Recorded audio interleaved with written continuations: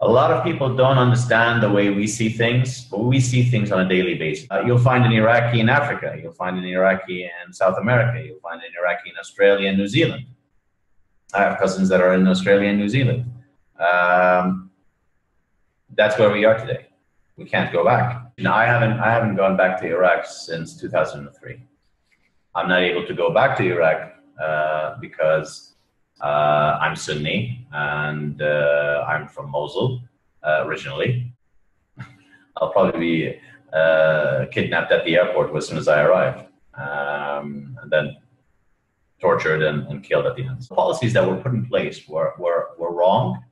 They were misguided. They may have not been misguided, they may have been purposely put in, but they've ended in complete disarray and complete wipeout of any social fabric that's left in Iraq. You remember back in 2003, we didn't have electricity. Well, today we don't have electricity. And billions have been spent. There were sanctions. There were rules, regulations, all sorts of things that were crippling, intentionally crippling the system so it doesn't advance, so it doesn't get upgraded. Well, what's holding it today? Corruption, Iran, the stooges that the Americans have put in place, and the ones that they continue to work with. The ones that they continue to work with. That's the problem. There was constant lies of, the portrayal that Iraq had weapons of mass destruction, that Iraq posed a threat to its neighbors, that Iraq killed the Kurds, or just to make this as brief as possible. We had an 8-year-long war trying to defend our borders, even though the West portrayed it as an act of aggression from Iraq to Iran. It was actually the opposite. It was clear then that the Americans had a plan to weaken both countries as much as they can, so the Iraq and Iran. So they were pumping information to one, pumping weapons to the other, and having them go through a proxy war so they can just enter both countries. I think it was by May of 1991 we had finalized all destruction of all chemical and biological and whatever remnants of any nuclear plant we had back then. And the hope was that we will go back to rebuilding the country. Okay. And Iraq, during all these years, kept saying we had nothing.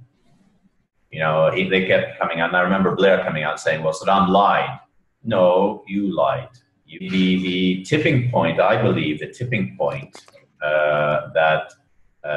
changed everything into from a sanctions regime to an all-out war was when Iraq, or Saddam himself, declared that he wanted to sell oil in euros.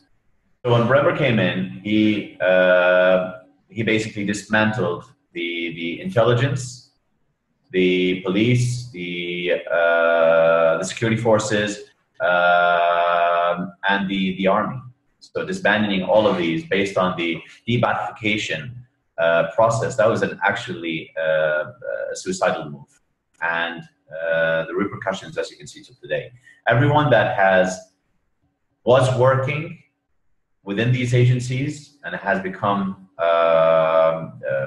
has been crossed out, is now working against. Now, some of these people have gone into mafias, so they're using their intelligence or their killing skills or their whatever skills for the mafia and for the warlords that each one now has and controls within the country. Others went into organizations like ISIS and Al-Qaeda and Zarqawi and all that. And others formed their own militias. That was a death sentence that Bremer signed. It was basically a death sentence for Iraq because that's going to be in complete chaos, but it's also the end for American control in the area. The Americans come back and say, well, you've got democracy, you can vote in, vote out. That's absolute nonsense. The elections are all rigged. Ayad Alawi, when he won, I think it was about 7, 8 years ago, when he won the elections, America stood by Iran didn't accept him and forced Alawi to step down and for al-Maliki to continue. That was just absolutely nuts. That's why people have just lost any faith. Jamal Ja'far Ibrahim al-Ibrahimi. This guy, when Iraq's government was toppled, he came in and he became a parliamentarian, a lawmaker in Iraq. He's Iranian, he's a terrorist, and he became a lawmaker in Iraq under the noses of Bremer and the US forces. You have others that come out and openly support sectarian killing. Parliamentarians, lawmakers that openly support sectarian killing. How can you have a system that runs so corruptly and no one cares anything about? We are as bad, if not worse, than the Mugabe regime. How does that make any sense? It's the most corrupt country on earth today. No, when Obama came, and he was even worse. 8 years of Obama was complete destruction. These are the lies that America has portrayed. Iraq has changed its democracy now, and they're having all sorts of problems internally. But that's something internal. Well, you caused this problem. You've caused this rip in the fabric, in the social fabric of the country. You brought in people, and you've supported illegitimate people that have come in and have taken over. And these were enemies of the state of Iraq back in the 1980s and 90s, and they're now running the country. Today, Iraq is broke. The prime minister was also part of the Dawa party, and so he's part of the problem to begin with. But Maliki before that and him now are declaring that there's no money left. They're borrowing from the IMF, from the World Bank. They don't have money to pay the salaries. Soldiers have gone 6 months, 10 months without salaries because there's just not enough money. You justify,